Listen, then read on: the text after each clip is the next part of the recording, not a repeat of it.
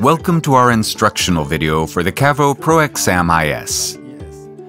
This video covers everything you need to know in order to use the unit in your practice. My name is Bernhard Fielder. I'm an X-ray specialist and I'll guide you through using the unit today.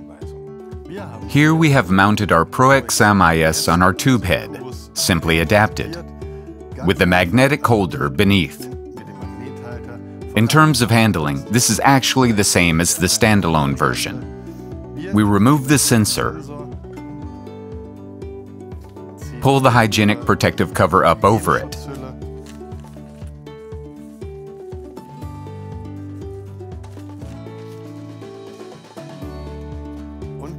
and clamp it in our right angle holder set, so that the white side is facing the tube.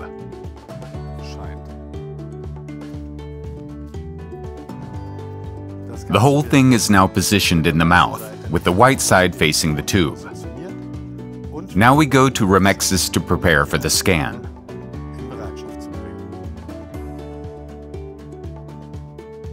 Once we have activated the sensor in the software, the status LED lights up green, and we activate the process either via the unit or via the external trigger. But if we realize that we have put in the wrong sensor size, we can simply reset it afterwards and realign it with the magnet here.